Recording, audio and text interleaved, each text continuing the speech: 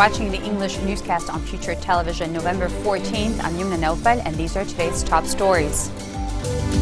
An act of war. French President François Hollande calls the Paris attacks claimed by ISIS that killed 128 people. The pressure is on as 20 countries and organizations meet in Vienna to overcome deep divisions and help end Syria's civil war. And from Paris to Beirut still reeling from the ISIS attack that left 47 people dead and more than 200 wounded in the southern suburb of Burj Brajne. Good afternoon to all our viewers.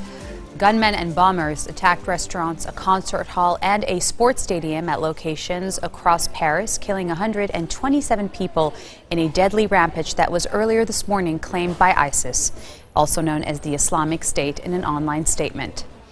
ISIS did release an undated video in which a militant said France would not live peacefully as long as it took part in U.S.-led bombing raids against its fighters in Syria. A Paris City Hall official said 4 gunmen systematically killed at least 87 young people at a rock concert at the Bataclan Concert Hall. Anti-terrorist commandos launched an assault on the building, and the gunmen detonated explosive belts, and dozens of shocked survivors were able to be rescued. French police and forensics experts could be seen working outside the hall this morning while crowds of press and onlookers tried to get a glimpse of the proceedings. Some 40 more people were killed in 5 other attacks in the Paris region. There were 6 different locations altogether. Also included an apparent double suicide bombing outside the Stade de France National Stadium, where President Hollande and the German foreign minister were watching a friendly soccer match. Some 200 people were injured. Reacting, French President François Hollande say the attacks in Paris are an act of war organized from abroad by ISIS with internal help. He said, quote, "Faced with war, the country must take appropriate action," without saying exactly what that entailed. Hollande said he would address Parliament this Monday in an emergency meeting, and the country would observe 3 days of official mourning for the victims of Friday's attacks. ISIS released an undated video urging Muslims to attack France. The coordinated assault on Friday evening came as France, one of the founder members of the U.S.-led coalition waging airstrikes against ISIS in Syria and Iraq, was on high alert for terrorist attacks ahead of a global climate conference due to open later this month. Just so you know, this is the deadliest attack. The deadliest attack was on the Bataclan, a popular concert venue where the Californian rock group Eagles of Death Metal was performing. The concert hall was just a few hundred meters from the former offices of the satirical weekly Charlie Hebdo, the target of the deadly attack back in January. With us live from Paris is advisor to the European Parliament, Ms. Catherine Vierling. Catherine, can you hear me? Yes, hello. Good afternoon, Yumna. Good afternoon. Thank you for joining us. Catherine, what was the atmosphere like this morning into this afternoon? Well, as you can imagine, unfortunately, you are very used to this kind of atmosphere, which is a very lonely city with the Eiffel Tower closed and people not daring getting out, just staying at home and just try to avoid any mass grouping, being afraid of any further attack. And of course, images are just released everywhere, and people are just discovering in the whole country what has been happening yesterday night, which is, frankly, the worst horror we ever lived in France since Second World War. Probably since the Second World War. I know the President François Hollande said that the borders would be closed. This has not been done since 1944. This was the Second World War, as you said. We're seeing pictures of leaders arriving to Vienna. Some 20 countries and organizations are meeting in Vienna to try to discuss the deep divisions to help end Syria's civil war. So how do you think what happened in France can affect this? Well, at least we will consider it, I may say, even more seriously and with more realistic options. Up to now, frankly speaking, I was a little bit amazed by the frivolity of people dealing with the issue. I'm not targeting especially the head of EU at Damas in Syria, for instance, who was very aware of everything. and I'm sure he tries to do his best.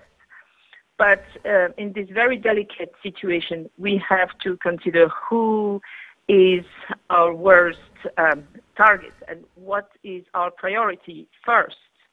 And the target has been fully revealed yesterday. I'm afraid we have not been attacked directly by Syria government, but Daesh and ISIS, as you just said, were blatantly revealing themselves as attacking our French citizens. Right. So we have to protect ourselves first. I have a question for you. Do you think that this could be, President François Hollande said this was an act of war, something he hadn't said when the Charlie Hebdo attacks took place in January. Do you think this will probably going to change the game vis-a-vis France and Syria and Daesh specifically? Do you think that this could lead to possible boots on the ground or maybe complete withdrawal of France? Which one would it be? Well, first of all, I think France has to reconsider its strategy. Obviously, it does not work. It's even getting worse and worse. And so we have to be realistic now, and we have to deal on the ground with all goodwill international community people in order to face concretely this horrendous situation. This means that the Vienna conference is a key moment, and Federica Mogherini, who is in charge of our external action service in Europe, made strong declarations. Now let's see how concrete this will be.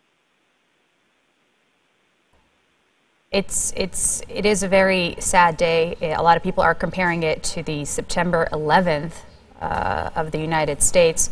And so close to the holidays, we can only expect the mood right now to just be completely different in terms, we're seeing streets of Paris empty. This was a weekend, so it seems that the terrorists specifically were looking to target groups of people on Friday night out and about in bars and concert halls. So the damage, it seems, intended to be quite deep. We're looking at live images now on our screens of Paris streets, flowers lined up there next to Le Carillon, which is one of the restaurants that was hit. Catherine, do you think going forward it's probably going to affect things politically, right? I know we were talking earlier about President François Hollande and the backlash that he has been facing as a president. Indeed. And for us, we are just facing now new kind of regional elections. And the general feeling is that we need to have strong leadership. Everybody wants strong leadership. Some extreme groups are targeting rights issues, but they have demonstrated that concretely on the ground they have no strong leadership. And we have to be balanced. We need social cohesion. We need an inclusive society. We need to welcome all citizens. All goodwill citizens have to find their place in France. You speak of... we should not go to extremes. Right, I know you're saying that. You speak of inclusion and everything, but, with the wave of migrants coming into Europe now, I know President Hollande just yesterday closed off the borders, but with the wave of migrants coming, the demographics changing, specifically of France, France specifically seemed to be a target because of the sheer number of people that are also not just coming into France, but going from France to join ISIS in Syria. So there is something going on in terms of the governance of France or the program, the agenda of France that may not be working. Do you agree? Absolutely. But let's be clear. We should not mix up all kinds of migrants. I just read, and I know that people migrating with regular Schengen visa and with regular procedures may not be affected. The one we are talking about, and I'm referring to a conversation I had with the former Prime Minister of Slovenia, the migration we're talking about is really this kind of forced migrations under the cover of refugee statute. And he told me clearly that among all people trying to cross the border, right, less than 10% were really refugees escaping a war. There are many people who are absolutely opportunistic to try to come into Europe and try to take advantage. I mean, that's very clear. I think the security issue now is going to be very different, not just in France. I think in all European countries. President Obama, even the Canadian Prime Minister, and as well as the UK Prime Minister David Cameron, everybody spoke out condemning these attacks and also afraid of the fear of the wave of attacks that can actually hit their cities as well, big cities across the Western Hemisphere. I think now there seems to be some sort of worry about what will happen next. Thank you for being with us. That was the advisor to the European Parliament, Ms. Catherine Vierling. Thank you. Thank you so much. Bye-bye now. Bye-bye. U.S. President Barack Obama pledged his governance support to France after the attacks in Paris, but said he did not yet know the details of what had happened and that the situation is still unfolding. And we've seen an outrageous attempt to terrorize innocent civilians. This is an attack not just on Paris, it's an attack not just on the people of France, but this is an attack on all of humanity and the universal values that we share.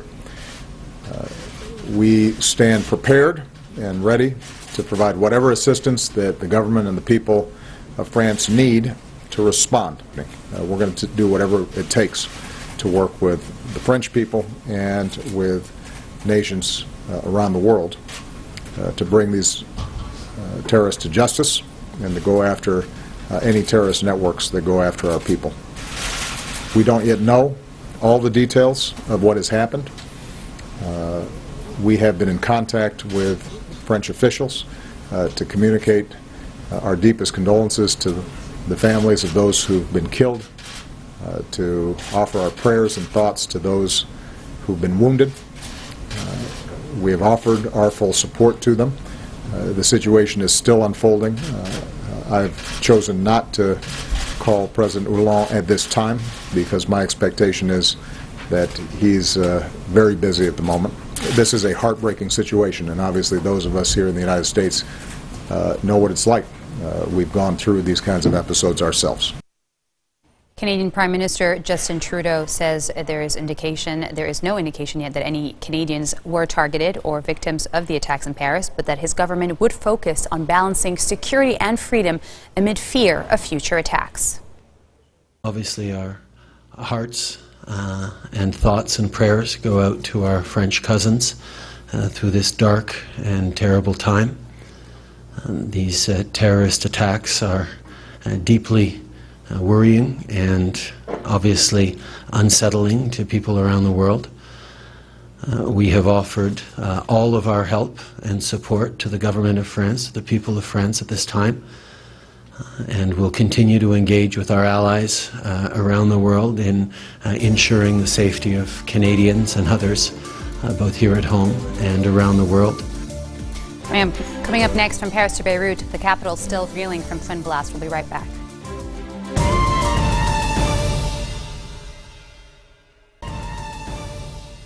Welcome back. Arab and international efforts are to be launched soon in order to help confront the repercussions of this Syrian conflict in light of the recent suicide attack in Beirut's southern suburbs of Burj. To that end, a meeting is expected to be held in Turkey tomorrow between Saudi and French officials on the margins of the G20 summit. Beirut is still reeling from the ISIS-claimed attack that left 47 people dead and more than 200 wounded when two suicide bombers just minutes apart went off in a busy street market. Prime Minister Tamam Salam condemned the Paris terrorist attack, deeming it an attack against higher human values. He said Lebanon, which 2 days ago suffered from the death of dozens of its sons in an ugly terrorist crime, stresses its solidarity with the French people during these difficult times. This marks the end of our bulletin for today. Now for a reminder of our headlines. An act of war, the words of French President François Hollande, calling the Paris attacks claimed by ISIS that killed 128 people. The pressure is on as 20 countries meet in Vienna to overcome deep divisions and help end Syria's civil war. And Beirut still reeling from the ISIS attack that left 47 people dead, more than 200 wounded in the southern suburb of Burj Brajne. Thank you to all our viewers for watching. Stay safe on this weekend, and we'll see you again tomorrow for all the latest. Good night.